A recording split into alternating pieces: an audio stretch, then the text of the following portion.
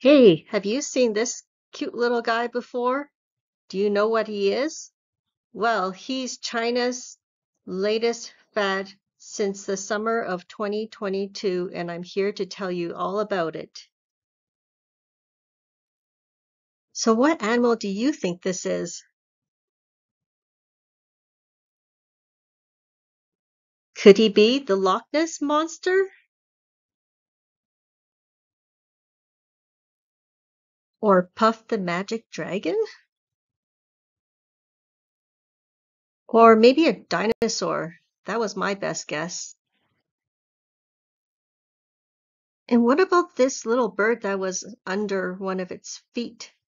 Kind of looks like an angry bird's bird? Well, here's a really big hint. He lives here in the Gansu Provincial Museum, where there's this horse statue outside in the front of the entrance. A green horse? Yes, because the most important artifact in the Gansu Provincial Museum is this flying horse. And I would like to tell you a bit about its history and why it's so important to the Chinese people. The Gansu Provincial Museum is a very important museum in Western China, and that is because of the Silk Road and the importance of Gansu along the Silk Road. So many of the artifacts are based on the Silk Road, including this flying horse. This horse is made of bronze, and there was a time in China's history where bronze was a very prevalent material used for making things. And so this bronze horse is estimated to be around 2,000 years old. It's not doesn't look that big, but it's actually 7 kilograms in weight, so it's quite heavy. And yet, as you see, it's most of its legs are up in the air, and there's only one leg that's touching the bottom, standing on a bird, um, and it's able to perfectly balance just on this little bird that's under one of its hooves. This horse is a mix of different breeds, but it's primarily based on the horse breed called Fergana. So the Fergana breed is not a Chinese breed. It was imported from the West along what then became this part of the Silk Road. The Fergana Valley uh, was an interesting place of history as well as they were said to be partially Greek descendants. This horse was brought into China because of its strength and vigor. It was a very strong horse, powerful horse, and at that time in China's history, during the Han Dynasty, they had a lot of conflict with the Huns who were trying to invade uh, from north of China. And so I remember watching the movie called Mulan, and in that movie you will see, that the Huns were a lot bigger and stronger than the Chinese soldiers. And so they needed to find a way to compete against the Huns, their soldiers, and also their horse.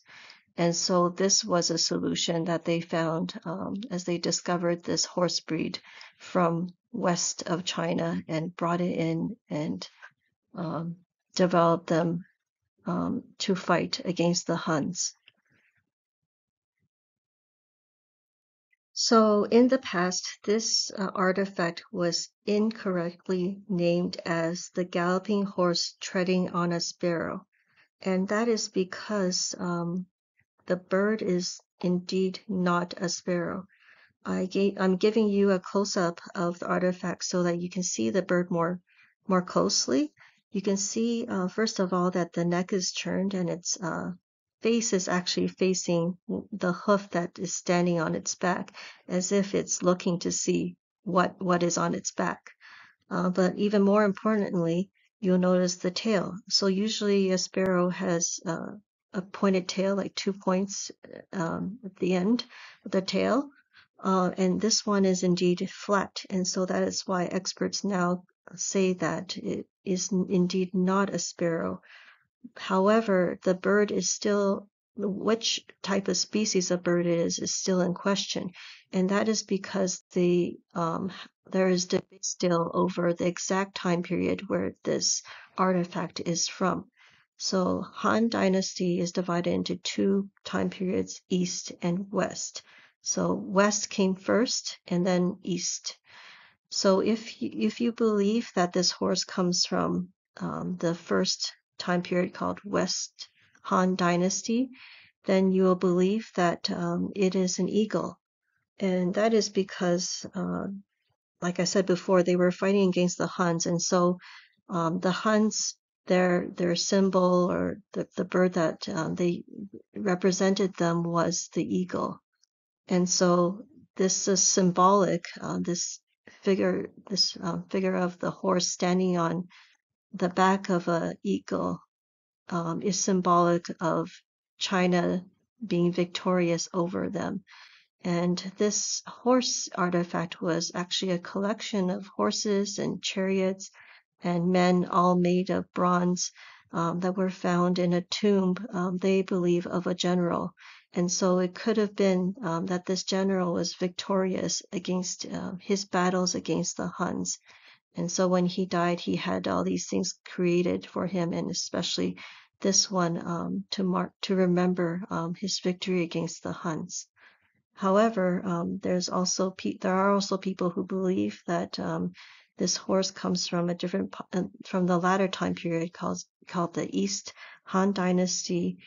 And if you believe that estimation, then you would say that the bird is a raven, and that is because there was a manuscript that was found from this time period describing this horse, this breed of horse, as able to fly faster than ravens, and so that's why usually the name of the bird is now left out of the name of this artifact.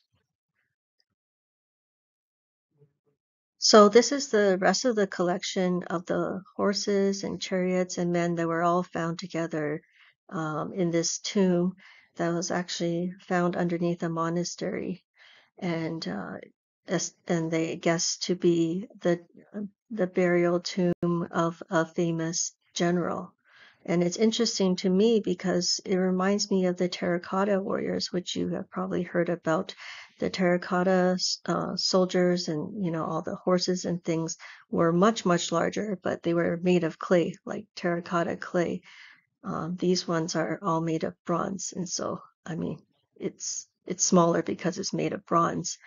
But the terracotta warriors were buried buried with for the Qin Shi Huang Emperor Qin, and I think it's because back then what they thought is you can create these statues of things that are precious to you, and they can be brought with you to heaven when you die. So an emperor or a general who passes away, he would want to have an army even in the afterlife. And so that's why he creates this army to be buried in the tomb with him.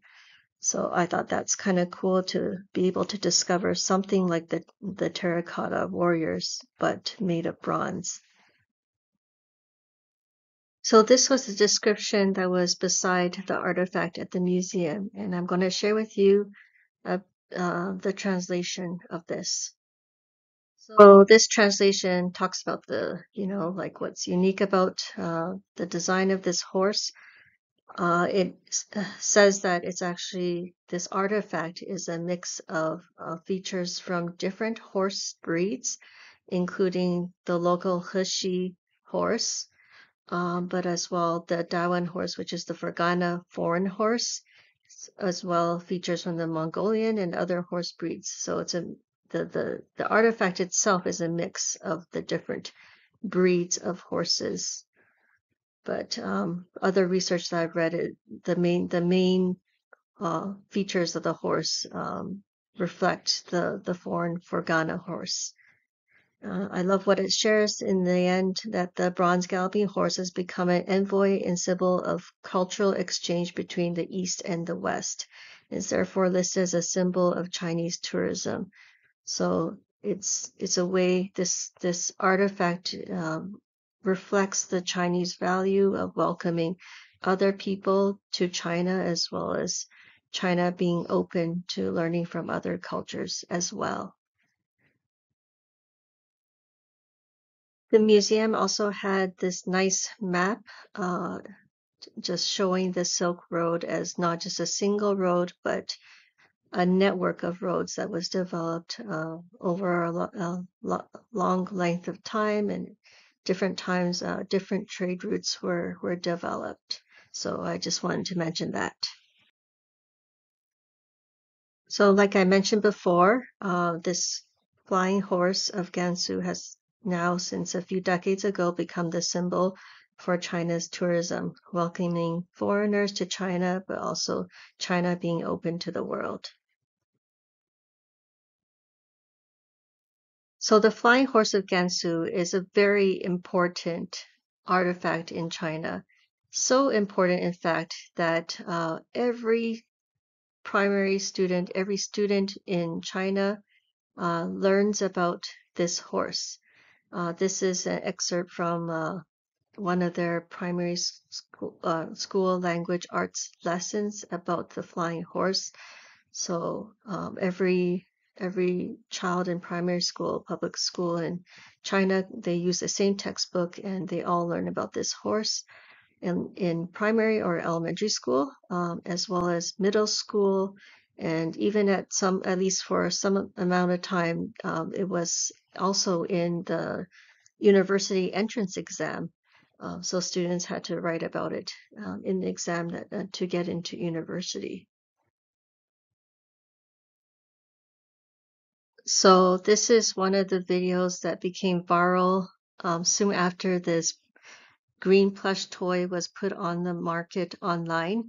So uh, people recognized it as what it was, that they knew what what it was, unlike myself. And then soon after, many people started buying it, thousands within a day or two, and then hundreds of thousands, and some people even bought truckloads of these toys as well.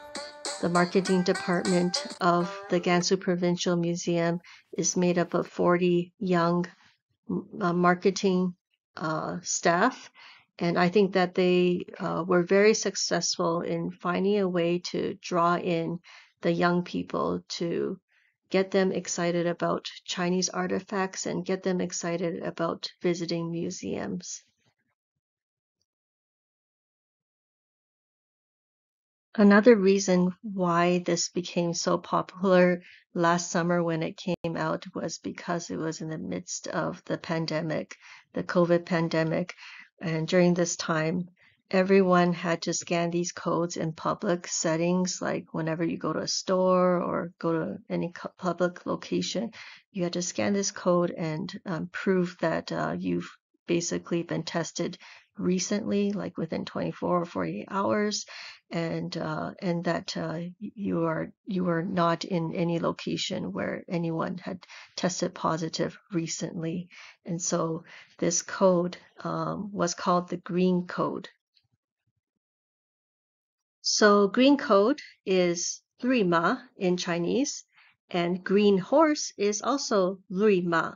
So they sound exactly the same, even though the character for horse and code are different. But the word code also includes the word horse.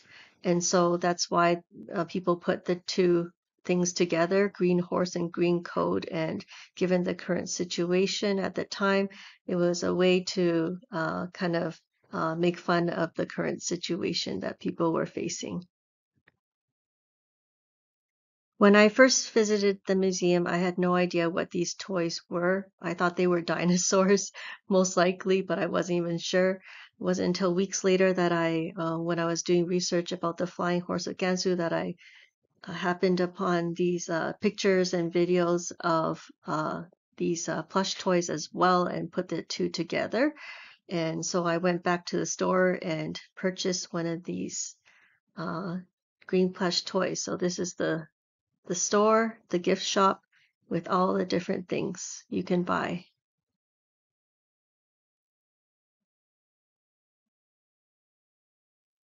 I believe this is a later model. I was told by one of the staff when I visited today that there are only 20 of these specific ones with the legs crossed are um, produced or put on the shelves at the museum once a month. So only 20 of these are available. So they are very limited quantities, but the other ones are the more common ones. So we decided to go with this one. I also didn't notice these masks that you can buy the first time we went, so I'm not sure if that was there at that time, or maybe I didn't notice.